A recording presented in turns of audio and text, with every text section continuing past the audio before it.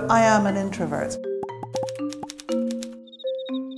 It might not come across that way. If I had a straight choice between sitting on this chair looking down the lens of a camera or being in my office with the door closed, I'd rather be in my office with the door closed. You develop a persona.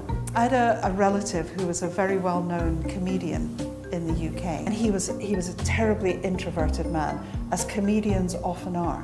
Before he went out on stage, he would sit in a room with his wife. At 5 minutes before he went on, she would say, right, it's 5 minutes. And he would crack one joke, and then another, and then another, and another. And he would just build himself up, and off he would go out and perform.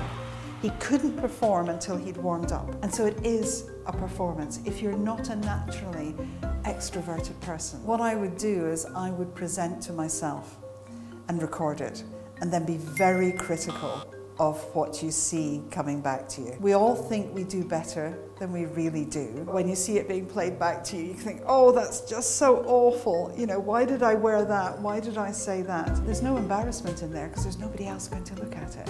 Practice, practice, practice. And that's what comedians do, is they practice until they get their delivery absolutely right.